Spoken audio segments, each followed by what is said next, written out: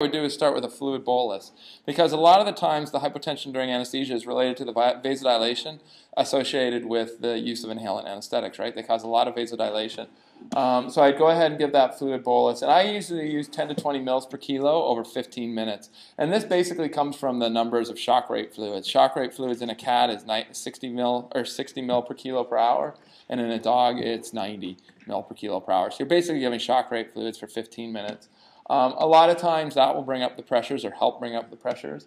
I would say that in most healthy patients, they'll tolerate 2 or 3 fluid boluses safely. I would say if you're getting to the point where you're giving 2 or 3 fluid boluses, you probably need to move on to some inotropic therapy, which I'm going to talk about next.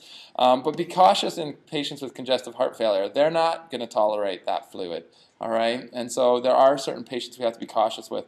Also, patients with oliguric renal disease. So oliguric renal disease means they cannot produce urine. You probably aren't anesthetizing any of those patients because they have a very, very bad prognosis.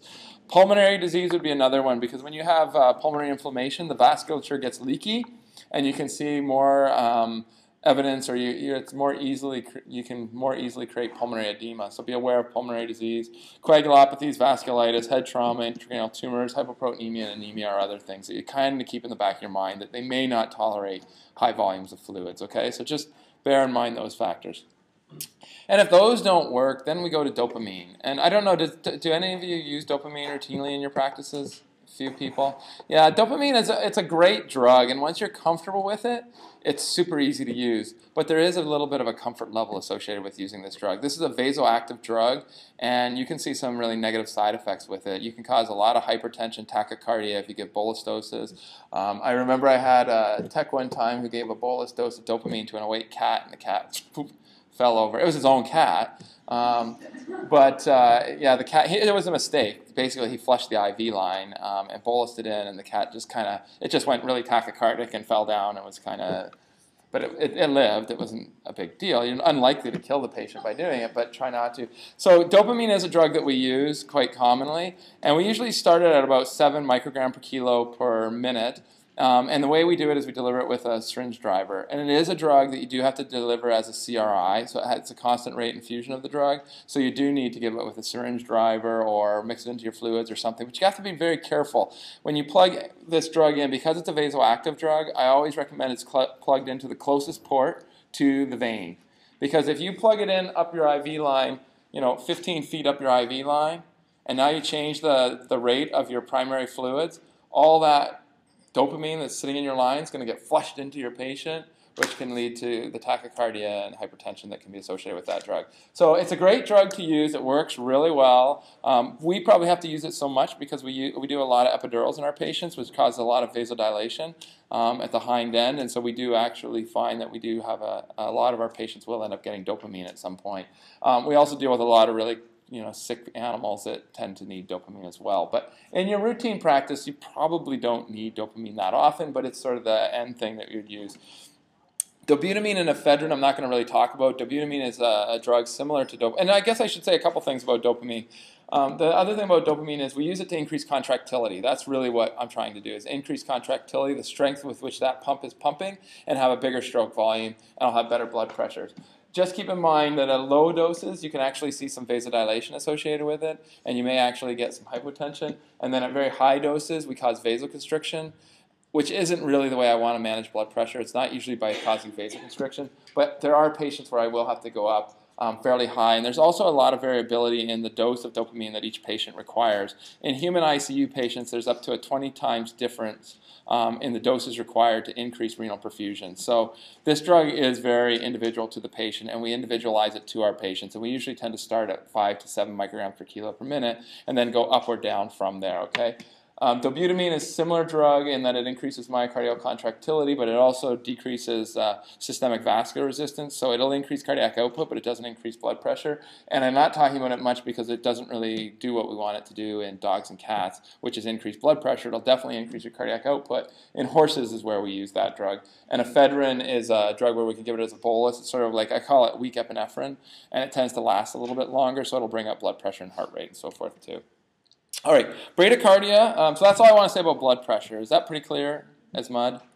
Yeah, that's what I thought. But you guys are welcome to call us too and just go over it. And we have some stuff written on it, and I can send it to you as well. Just to kind of, these are the steps you go through to treat hypotension. And we do it all the same at Canada West. Pretty much all the technicians go through this little checklist on each single patient that they are anesthetizing if they become hypotensive. Bradycardia, I've already told you what the parameters are for bradycardia, and I've already told you why we would treat bradycardia, because it's associated with reduced cardiac output and blood pressure. The other reason sometimes bradycardia you end up treating is because it interferes with your automated monitoring systems, especially if you have a pronounced sinus arrhythmia in association with that. So things like non-invasive blood pressure monitoring don't work very well in patients that have really odd rhythms or they have a real sinus arrhythmia associated with it. So again, that's another lecture, but it would be interesting to talk about it. The reason that we probably get the bradycardia during anesthesia is because we have a relative or absolute increase in parasympathetic tone relative to sympathetic tone. So basically, if you look at your heart rate, for the most intents and purposes, it's controlled by sympathetic tone and parasympathetic tone. Parasympathetic tone tends to bring down your heart rate. Sympathetic tone tends to bring up your heart rate. But when we anesthetize patients, what do we do to sympathetic tone? Goes down, right? Because now the patient's asleep. So parasympathetic tone can predominate, and that's sometimes why we'll see a bradycardia. Contrary to popular belief, as you deepen a patient under anesthesia, heart rate does not go down consistently. A lot of people feel like as they get too deep, the heart rate comes down. That's not necessarily the case for the heart rate being low. Anesthesia in general, just decreasing sympathetic tone, will allow the animal to be in a state where it's more likely to develop a bradycardia, okay? But as you continue to deepen anesthesia, the heart rate doesn't continue to drop. It's not a linear fashion, all right? So there's lots of other things too. We do give opioids. Opioids do increase vagal tone, so increase parasympathetic tone, which can lead to a bradycardia. We can also get reflex bradycardias associated with things like intubation, although it's very rare. I think I've seen it once in my entire life, a bradycardia associated with intubation. You can get it from the oculocardiac reflex. You can do it through manipulation of the jugulars and just rubbing on them or holding them off. Sometimes you can get this visceral traction, very rare again to see it. But if you have it happening, it's easy to treat. Other causes would be things like hypothermia, hyperkalemia, or a true cardiac conduction abnormality. And these hypothermia and hyperkalemia are very, very poorly responsive to anticholinergic therapy. In other words, you give them an anticholinergic, atropine, or glycopyrrolate, the heart rate doesn't change. And I could tell you another great story about a hyperkalemic patient with a resident, but it's not relevant really to this conversation, other than to say that that's where I learned that, yes, anticholinergics don't work for bradycardia associated with hyperkalemia. First question I always ask is, does it require treatment? So even if I have a dog with a heart rate of 60, which I might consider low, if the blood pressure on that dog is awesome, then I don't treat it. I just leave it and ride it out. I'll usually say to the tech, make sure you have a dose ready just in case, but you don't have to treat it if the blood pressure is normal. First thing you should try and do is identify the cause and address that, and then consider treating with an anticholinergic. And I don't really care whether you use atropine or glycopyrrolate. Some people get really anxious about using one over the other. I prefer glycopyrrolate just because I tend to get a less dramatic response. So instead of the heart rate going from 60 to 180, it'll go from 60 to 100. So I like glycopyrrolate. One of the side effects, though, that you can see with treatment with an anticholinergic is sometimes you'll get a second-degree heart block after you treat with your anticholinergic, which is very disconcerting because here you've got a dog with a heart rate of 50. Now all of a sudden you give it a dose of anticholinergic, and now the heart rate is 50, but now you've got a second-degree heart block occurring as well. Usually that goes away on its own, and if it does occur, just give them another dose, and it'll fix it. Okay. And again, there's some theories as to why that happens, but treating it again with another dose of anticholinergic will usually solve the problem. So don't be surprised if that happens. Tachycardia is another problem that we see, and it's hard to define exactly what tachycardia is. And tachycardia is rarely that clinically significant in my patients during anesthesia.